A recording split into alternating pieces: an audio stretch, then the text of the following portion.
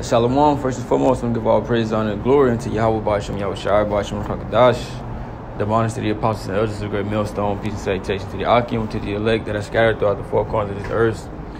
Pushing this truth out in faith and sincerity. I just wanted to add something on to the video, to the lesson I just did, John the Baptist, right? Because Scripture said he believed in him, and he believed that he was the Lamb of the Most High, was going to take away the sins of Israel, right? He believed in that. The Most High blessed him with that understanding, because everybody's not going to receive Yahweh Shai, believe on him, right? The Scripture say in Ephesians 2:8, right, that faith is a gift, right?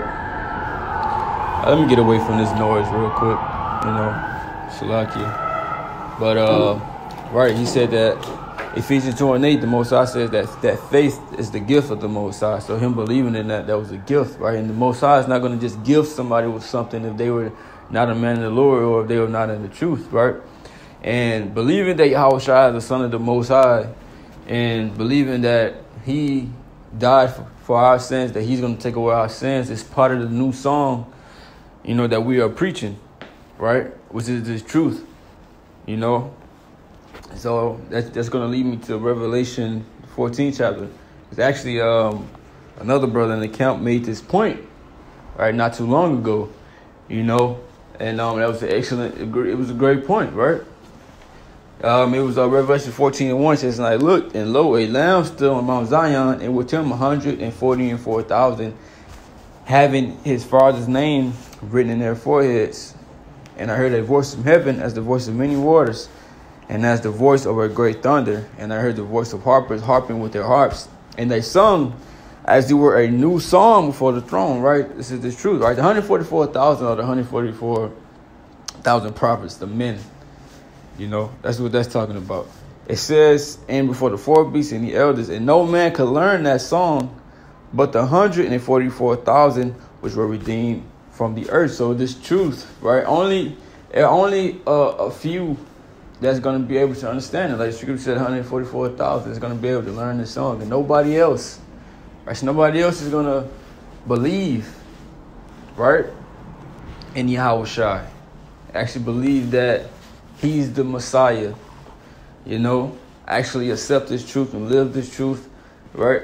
Only the 144,000, And also you have the elect, the Scripture speak about, right, that 1/3.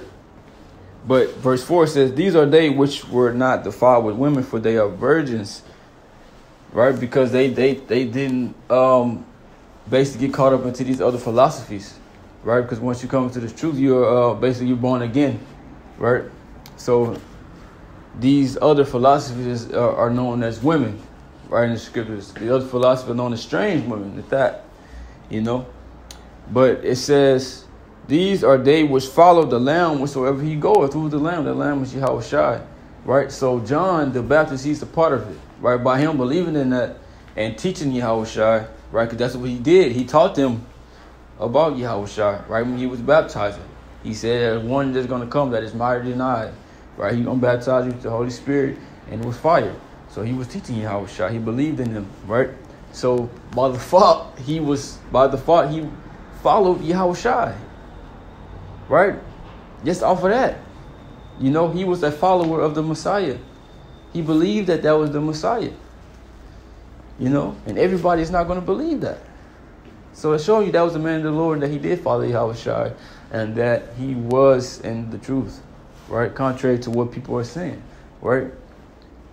Or individuals in the ISUPK, right? Then that's all that I wanted to add, because I was thinking about that, and I was like, damn, man, I should have added that into the lesson, but I just making an extra video, it ain't nothing to it, Yeah, so with that, I'm gonna say shalom.